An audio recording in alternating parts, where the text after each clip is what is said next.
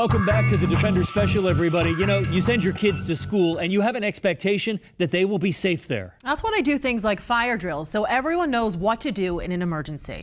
But here's the big question. Are schools practicing for the wrong danger?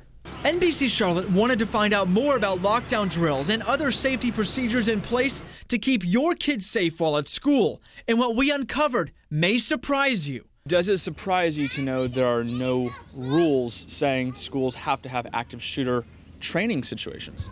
Yeah, it does bother me. That scares a lot of parents to think that your child can go to school and won't come home. I did some digging, and according to CMS, every school will conduct a minimum of 10 fire drills each school year. But when it comes to active shooter drills, the district says there is no policy or rule in place.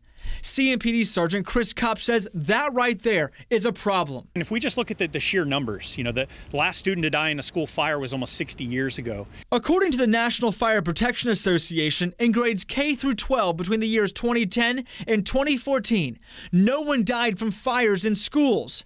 But killers armed with guns have taken the lives of dozens over the past just few years in the United States.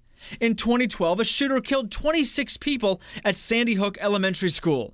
In 2014, 4 people died in Washington State at a high school there. In September of last year, a couple of people died at Townville Elementary School in South Carolina. And just a few months ago, 2 people died in San Bernardino, California at an elementary school. So you could argue that fire drills are still helpful for other types of emergencies, but they do still get all of the kids outside of the classroom and into the main building.